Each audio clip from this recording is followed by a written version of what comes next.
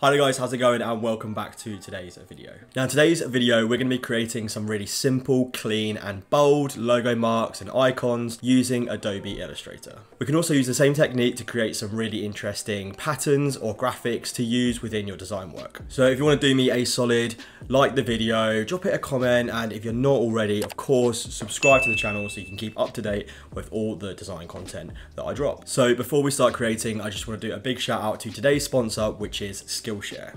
So for those of you who haven't heard about Skillshare before, it's an online learning community with thousands of great classes. So it's perfect for if you want to learn a new skill or dive deeper into your craft.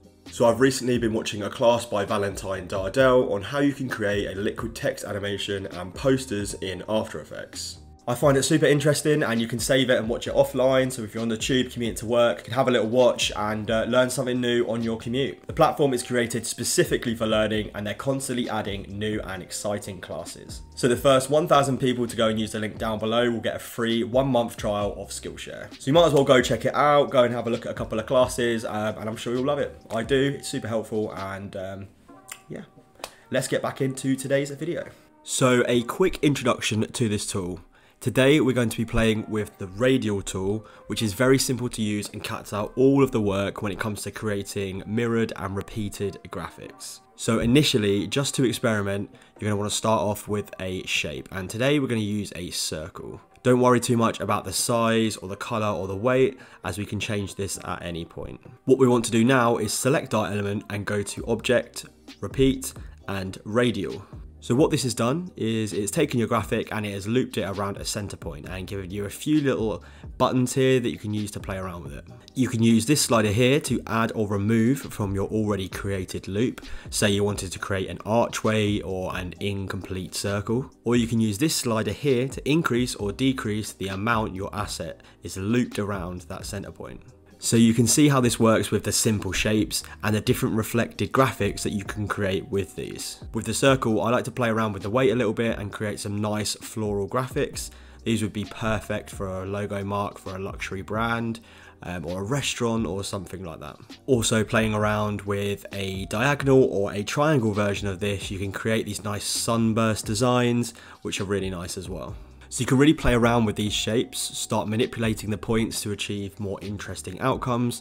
You can also start to draw your own shapes and explore how this works with those, again, upping and lowering the amount of repeats to achieve the level of complexity that you want. So once you click into your repeated graphic, you can add further shapes if you want to, and they will also mirror around that center point. Anything you add will reflect like the starting shape that you used, adding more and more sort of objects and assets into your repeated pattern. This allows you to start creating some more intricate graphics. Obviously, when creating a logo mark or an icon, simplicity is key.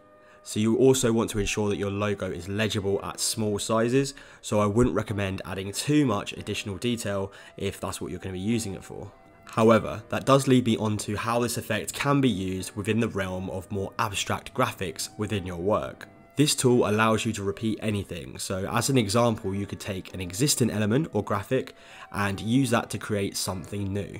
I'm just going to take this smiley face design and loop it and manipulate it slightly to create this repeated face graphic, which would look sick on the back of a t-shirt. Maybe something to think about for your t-shirt designs, getting your logo in there and repeating it as a nice print. This could also make an interesting poster design or something, or a bit of cover art, that sort of thing. As I mentioned, you can add and keep adding. You can even just alt drag your work to duplicate it. You can see how it keeps growing and growing.